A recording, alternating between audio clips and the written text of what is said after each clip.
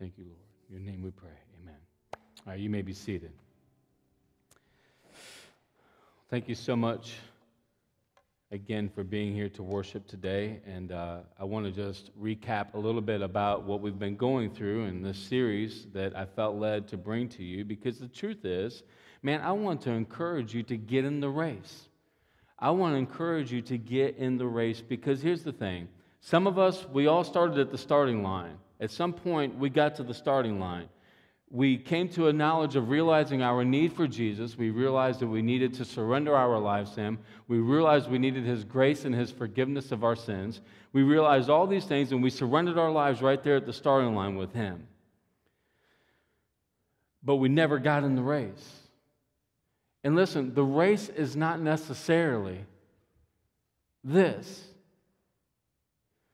We don't sum up our race and being followers of Jesus by attending corporate worship with the body of believers. The truth is the race is getting in that relationship with Jesus, that intimate relationship where you're coming to know Him intimately. And how do you get to know Jesus intimately? But by living out what Jesus told us to do. That's the race.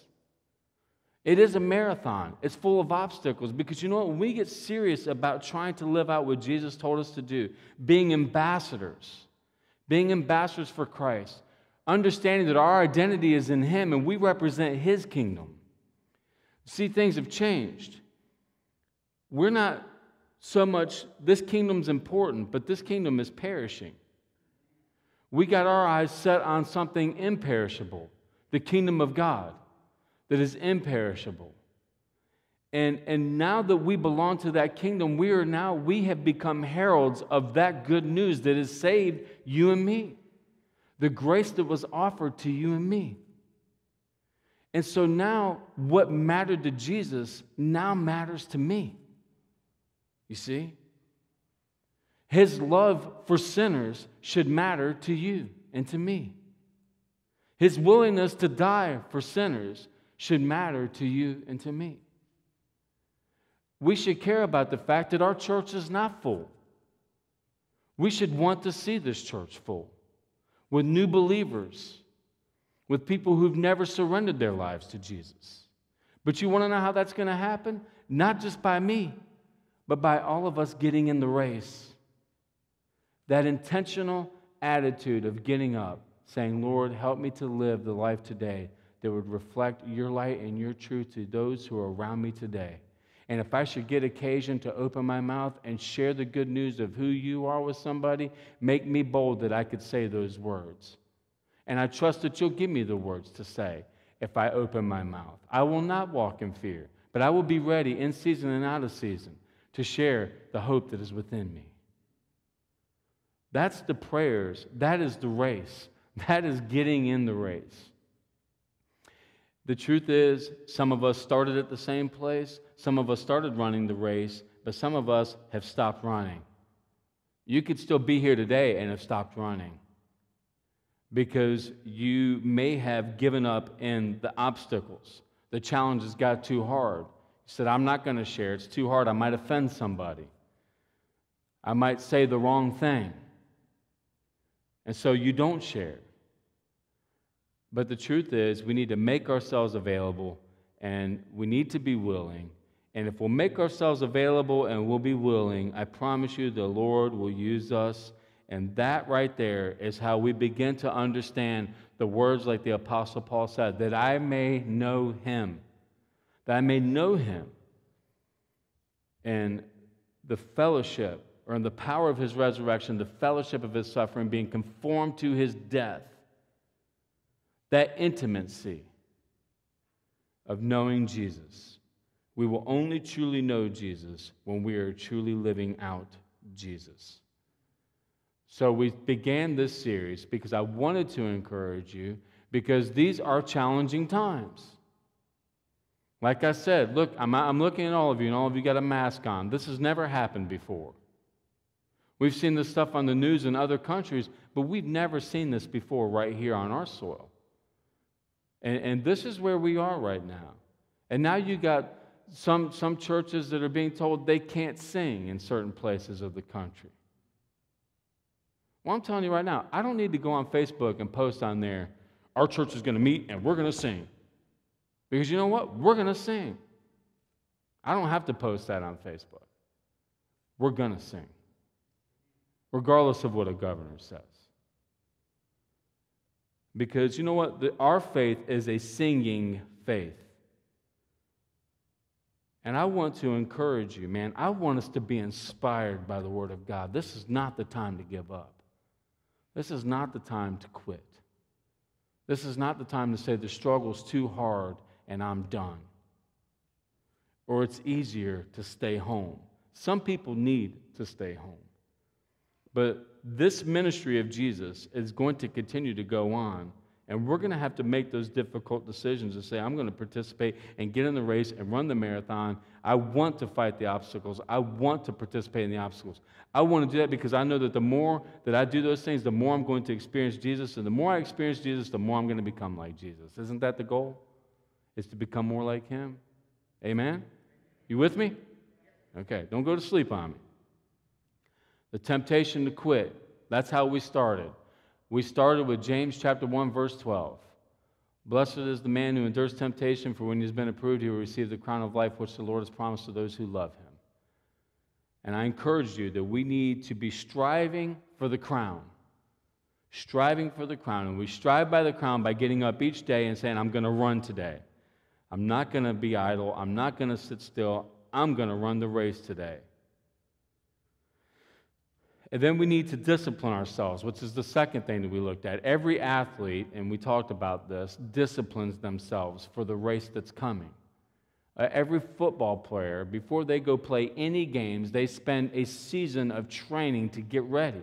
They got to get their bodies ready to participate in the game. If they haven't trained and haven't done that, they're going to not do well. We have to be disciplining ourselves. And we looked at 1 Corinthians chapter 9, verses 24 through 27, where Paul talked about that. And then last week, we talked about we have to remember our commitment to Jesus by focusing on Him. We looked at Hebrews chapter 12, verses 1 through 2, talking about the race, talking about that cloud of witnesses, getting that visual of the arena, being in the arena, being the athlete, about to compete in the games, and you're surrounded by an audience of people in that stadium who are cheering you on. But in this case, Paul's trying to demonstrate, or whoever it was who wrote Hebrews, the author is trying to say this, that we have all of these people who've gone before us, who now fill the stands and who are cheering us on. Moses, Abraham, Noah, all these people who walked by faith, all those people, followers of the Lord who suffered horrible things. They're saying, they're there cheering us on, saying, you can do it. We did it, and you can do it too. Run the race. Run the race, and run for the prize. Run for the prize. So today, I want to conclude with this point, and that's our determination. Our determination to finish. We got to be determined to finish. Now, the greatest motivation for determination in this life, and you know this as well as I do, there is one great determination that should encourage us to be even more determined. And what do you think that greatest motivator for determination is? Somebody just yell it out if you think you got the answer. What do you think? Of course. That's the great Sunday school answer. Let's go a little bit deeper. Thank you, Dan. You're right, though. But, okay, the prize, but, say it again. Winning. Talking about, what was that? Death. We're all going to die. Does that not motivate you? Who knows how much time you got? Who knows how much time you got to run the race? Who knows? I don't know my time. You don't know your time. But the truth is, you and me, we're going to die. And that's why we should wake up each day determined. Determined to live this out. Determined to participate in the race. I want us today to look at the farewell of the greatest champion of the faith. Now, of course, Jesus inaugurated the faith, but the champion of the faith, I think we all would agree on, would be who? Paul. And these are his parting words to his protege, his disciple, Timothy. 2 Timothy chapter 4. Look there with me today. Paul, when he penned these words, we know was in prison. This was his second imprisonment. The first one would have been on par with being in a prison where you're getting fed 3 meals a day. You have a toilet to do your business in, and you can see people. That was the first imprisonment. Second imprisonment, this is during the reign of Nero, Caesar Nero, and Paul is in a different prison now. It's a dungeon kind of prison. And it's just him and the walls. No windows, no light, no toilet, in a space with all of your body waste and having to smell that and live in that. And probably stripped naked, but has a chance to write, to encourage. He wants to see Timothy because his plan is to hand that ministry over to Timothy. And towards the end of the epistle here, Paul gives specific instructions to Timothy of what to bring and so on and so forth, because it's probably going to be the last time Paul sees Timothy. And the truth is, we don't know if they saw each other. We don't know if that happened. But what we do know is this, is that Paul's hearing that had taken place did not go well, and Paul knows he's going to die. He knows that. That's why he wants Timothy to come see him. And he does die. He gets beheaded under the reign of Nero around 67 AD. These are his final words to Timothy. Verse 6, 2 Timothy chapter 4, "For I am already being poured out as a drink offering, and the time of my departure is at hand. I have fought the good fight. I have finished the race. I have kept the faith. Finally, there is laid up for me the crown of righteousness, which the Lord, the righteous judge, will give to me on that day, and not to me only, but also to all who have loved his appearing." Now, let's look at these verses a little closer. Paul's saying here that I started the race and I'm finishing well because I kept the faith. Okay, I fought the fight and I've kept the faith. I have finished the race, he says. But notice first he says, I am already being poured out as a drink offering. So in Numbers chapter 28, verse 7, we have this, the laws for what to do in the tabernacle in the presence of God and what the priests needed to do on behalf of the people to make sacrifices for the people. And of course, they would have to sacrifice the lambs daily for the atonement for the sins of the people, and then they were to pour out this drink offering. So there was first the sacrifice and then a drink offering. Okay, so Paul's defense through pretty much every epistle of his is that he is an apostle and he has sacrificed his life for the Lord Jesus. Remember Romans chapter 12, verse 1? I beseech you, therefore, brethren, by the mercies of God, to present yourselves a living sacrifice, right? So we now come to him as a living sacrifice. And now Paul's saying, I have sacrificed my life for the cause of Christ, to run in the race, to fight the good fight. Challenges upon challenges upon challenges. Was it worth it all? Have you ever spent 10 years at a job and thought, did I waste 10 years of my life? Or have you ever thought about, I've been married to this person for X amount of years, and have I wasted these years? Or I've been invested in this, and did I waste my time? Paul's saying about his walk with Christ that it was worth it all, because I never stopped. I never quit. And so he is now a drink offering with this, that in his death is now the drink offering. You see, Paul was confident. He was confident in what he had believed and what he had preached, and he never gave up. And he was confident that in his death, he would be with Jesus. He was confident in that. And he was confident in the fact that he did what God called him to do. Let's look at Philippians back here. Everybody turn with me to Philippians. And let's look at chapter 3. Now, Paul again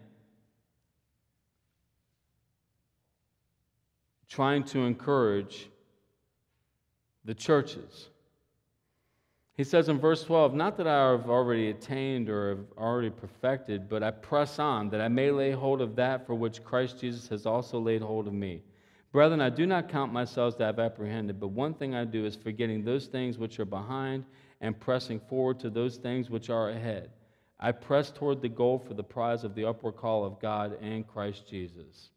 Therefore, let us, as many as are mature, have this mind. Again, Paul's saying, have my mindset. You're going to mess up. You're going to stumble along the race. But get up and forget what's behind you. Keep going forward. Keep pressing on, because it's worth it. And he says, God will reveal even this to you. Nevertheless, to the degree that we have already attained, let us walk by the same rule. Let us be of the same mind, striving for what lies ahead. Paul knew what was coming. He knew he was going to die, but he knew that he was going to be with Jesus. And he says, the time of my departure is at hand. And here, if you were reading it in the Greek, it would be the separating the cart from the ox, the unyoking of the cart from the ox, meaning that my toil and labor is over. My toil and labor in the gospel is over. It's the cart separating, unyoking from the ox. To be set free from the toil and labor of the gospel. And what does he say? I know this for certain. I have fought the good fight. It is a fight, isn't it?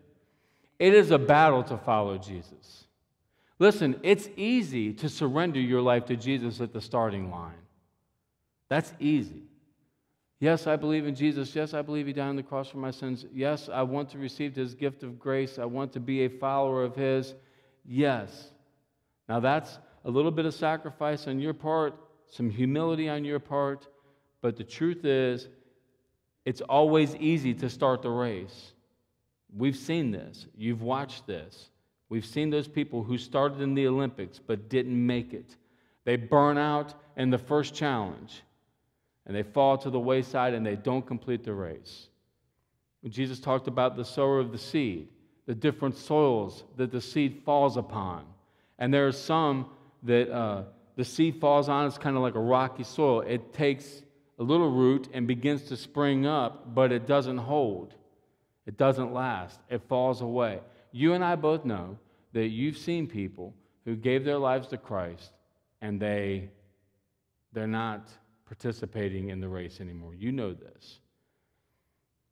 And Paul's saying this, I have stayed faithful. I have fought the good fight, because it is a fight. It is a fight truly against ourselves. We don't really have to fight with everybody out there. We really have to fight against ourselves, because you and I wake up every day with something that pumps through our veins called sin. And we want to participate in sin because there's pleasure in sin. And the desires of the flesh fight against us. The desires for worldly things fight against us. The temptations of the enemy fight against us. And we truly are at war with ourselves every day. Because like Paul said, not that I've already attained or have already been perfected, and you haven't either, and I haven't. We fight the good fight every day. But the truth is, if you were laying there and if you get the opportunity, because again, none of us knows how we're going to die. If you were laying there on your deathbed thinking back over your life, could you say this about yourself? That Jesus, the struggle of knowing Jesus and making him known, I have participated in that and I have fought this fight. Not that I attended church faithfully, that's great. I'm glad that you attend church faithfully. I'm glad that you might read a devotion every day. All these things are great. But how many disciples have you made? How many people have you actually poured yourself into and made a disciple of? That's what Paul's talking about here, because he did that with Timothy. Paul reproduced himself, which is what Jesus called us to do, to reproduce. That seed of the gospel that's been placed in you and me should be being reproduced into other people. That we are making disciples. We're bringing them along with us. Remember, Paul, follow my example, follow my example.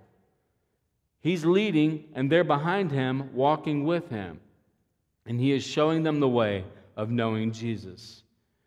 You are called, and I am called, to make disciples. And you say, well, I think I may have made some disciples. Well, I hope you have, and the place to start is always at home. Did you make disciples of your children? Are they following Christ today?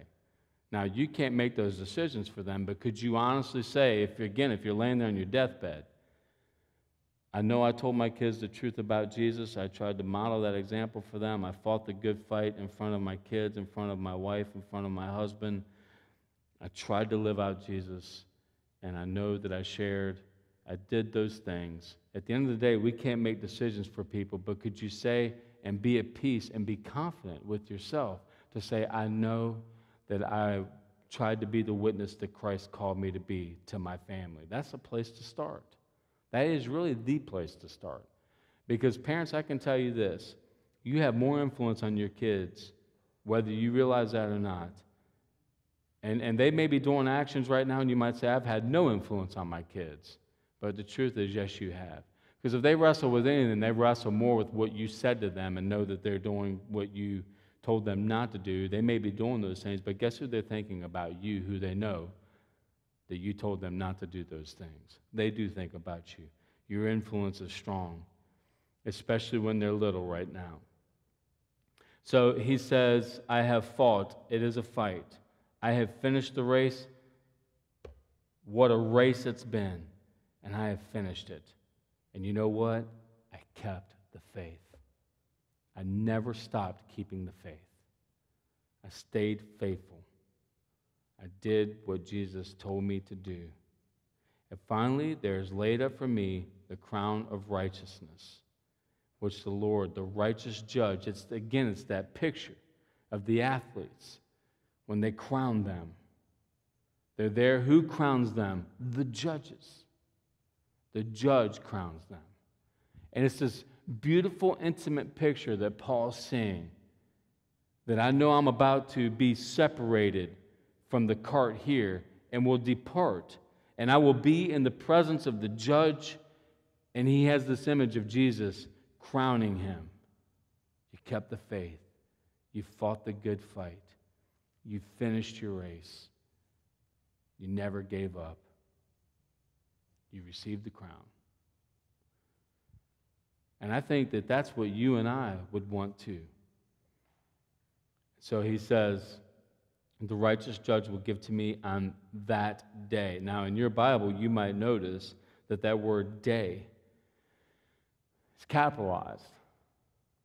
So there's also this future day. And that future day is of Christ's return to the world. He says, and not to me only, but to all those who have loved his appearing. It's that second epiphany. So there was the epiphany of Jesus when he first came into the world, born of the Virgin, so on and so forth. We know that story. There'll be another epiphany when he appears again the second time to judge the world. Paul's saying that too. And for all who love his appearing. And see, today, we see all the things that are happening, and people are talking about, is this the end? Is this the end? Is Jesus coming back? I'm seeing people say this stuff on Facebook more and more. And people are being challenged more and more, and we're asking those questions, because when things get hard, we begin to ask those questions. When we see all the calamity in the world, and people are saying that. Today, could you say that you love his appearing? Because the truth is, there should be kind of a healthy fear in us all to appear in the presence of Jesus, to die from here and to appear in front of him and give an account for the life that we lived here. There's that. And then there'll be the ultimate judgment of the world when he judges the world in that appearing. These are the things that Paul's talking about here, that he is trying to encourage Timothy. If we'll notice, let's look back at verse 6 and let's contrast the I there, the pronoun, for I am already being poured out. And look back up at verse 5 and notice that pronoun right there, but you, you're still here. You're still doing the ministry. Notice what Paul says to Timothy, but you be watchful in all things, endure afflictions, do the work of an evangelist, fulfill your ministry, for my time has come. It's over for me. But you, Timothy, you keep doing the ministry. Now, Timothy had specific calling, specific gifts that God gave to him in the ministry. He's given you and me gifts too. And the truth is, regardless of what those gifts are that we're serving to each other, and regardless of what they could be that you could be doing as ministry out in the community as well, the truth is we all share in the ministry of Jesus, that we are all called to share the gospel, with the world that's around us. Jesus commissioned the church. I have people sending me messages on Messenger, on Facebook, wanting to know about the rapture, wanting to know this, wanting to know that about end-time stuff. And you know what? We could spend a whole lot of time talking about a lot of that, okay? This eschatology, okay? I'm very fascinated and intrigued by all of that. But this is what I know. Jesus told the disciples in Acts chapter 1, Lord, is the time of the kingdom now? Are you going to restore all things now? And they're asking all these questions. I said, whoa, that's not for you to know. But you shall receive power. You shall be my witnesses to Jerusalem, to Judea, to Samaria, to the ends of the earth.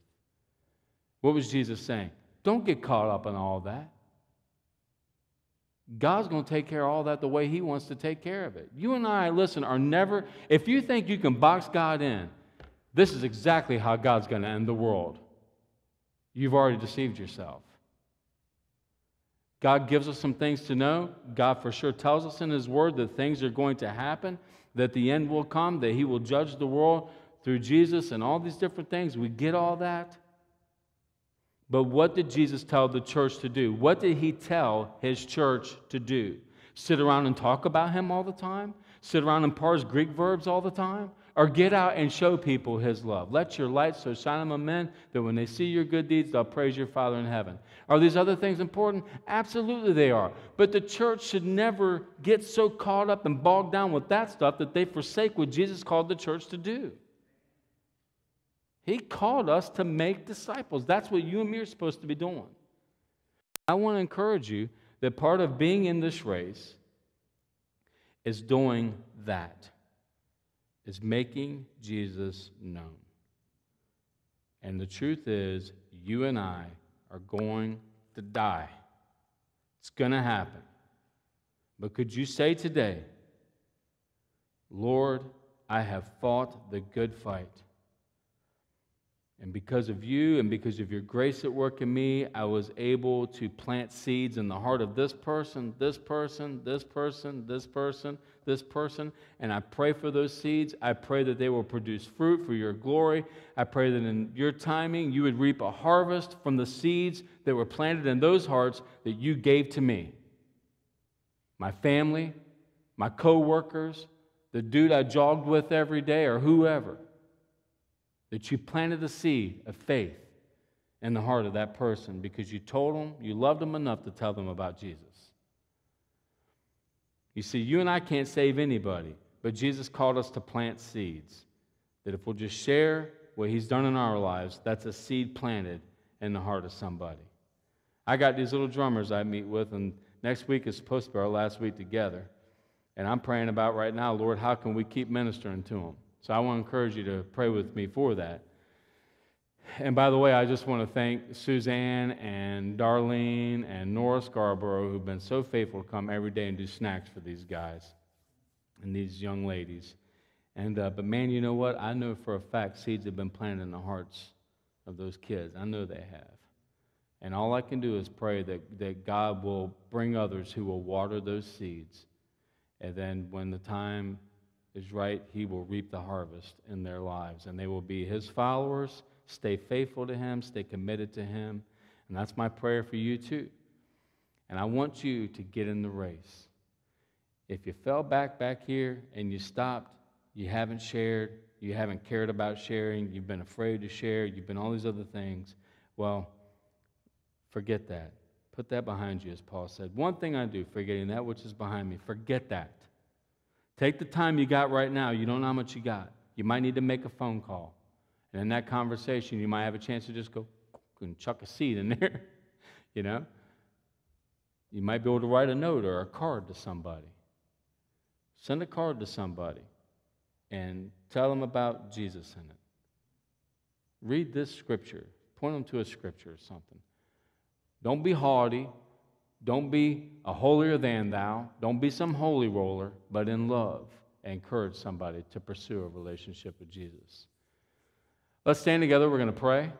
And I want to take a minute and I want to pray for those specifically who maybe have not been in the race. Maybe you are a follower. Maybe you did start back here at the starting line, but you got off the track a little bit. You hit some hard obstacles and they've knocked you down and you thought you were out of the race, but let's get back on the race today. Or maybe you're here and you've never started. Or maybe you're watching today and you've never started the race with Jesus. And maybe something was said today that has clicked with you. And if that's the case, I want you today to take that step of faith. Begin the marathon of life with Jesus. It's the greatest adventure you'll ever have in your life, I promise you. To know that you are in a relationship with the Creator of all of life, the one who came and died for you. To know and to have His Word and to be able to read and grow in the grace and knowledge of who He is. To be able to participate and serve in His mission and His ministry. You'll see things you never thought you'd see, and you'll do things you never thought you would do. You might actually lead somebody to Jesus. You might actually begin a Bible study with somebody. And look, the gratification that comes in knowing, if you're laying there on your deathbed, you say, man, God, you gave me an opportunity. Look at the fruit that you're producing in this person's life, and you used me to help bring them to you. Man, that's awesome.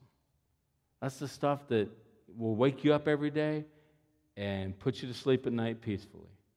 Let's pray together. Father God, we praise you today in the name of Jesus. God, thank you first and foremost, God, that you choose. You don't have to use us. You do not have to use. You really don't need us.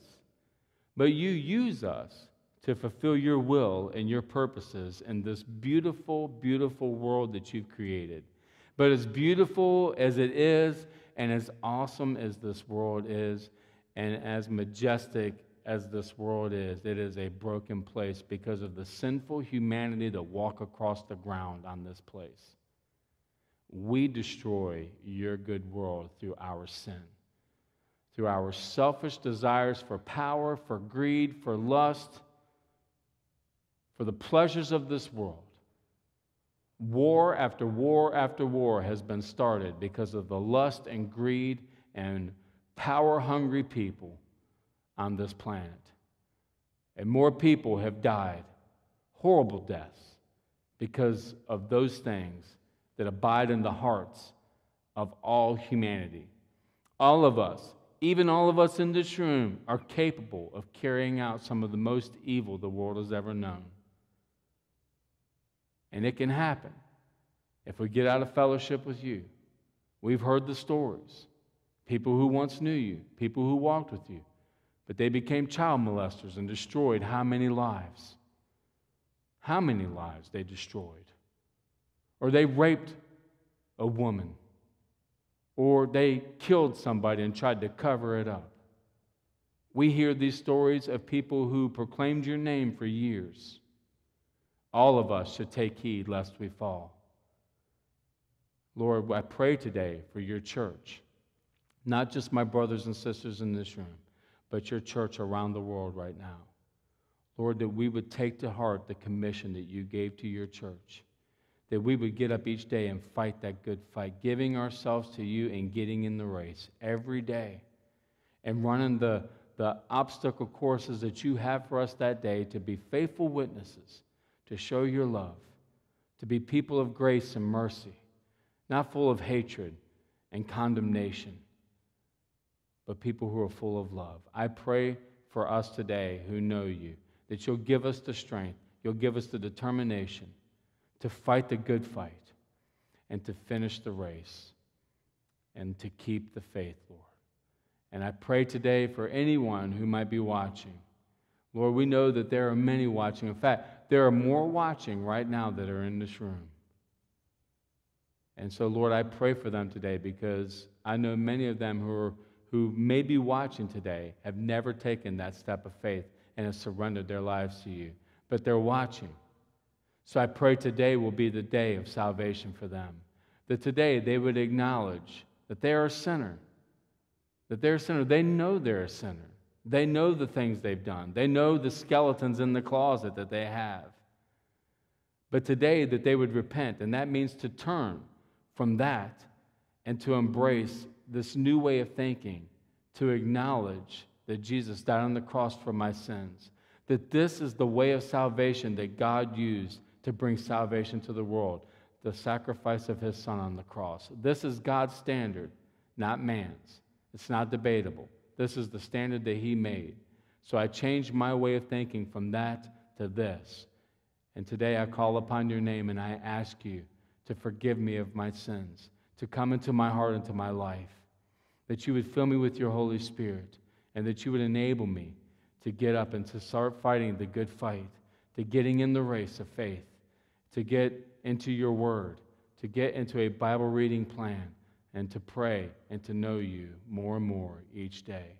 That you would put people around me, people who've been walking with you, who could encourage me and disciple me and show me the way of truth. Lord, help us to be those people, those who are helping lead people in the way of truth. And God, I pray for us all today as we live in these uncertain times, during this pandemic and all of these things. God, help us to be faithful during this time. Help us to not get caught up in the distractions, to not get so tangled up and easily ensnared by these things, but to keep our eyes focused on Jesus, to keep our sights on you, and know that you'll lead us through this, and we'll bring some with us if we keep our eyes on you. In your name we pray, amen.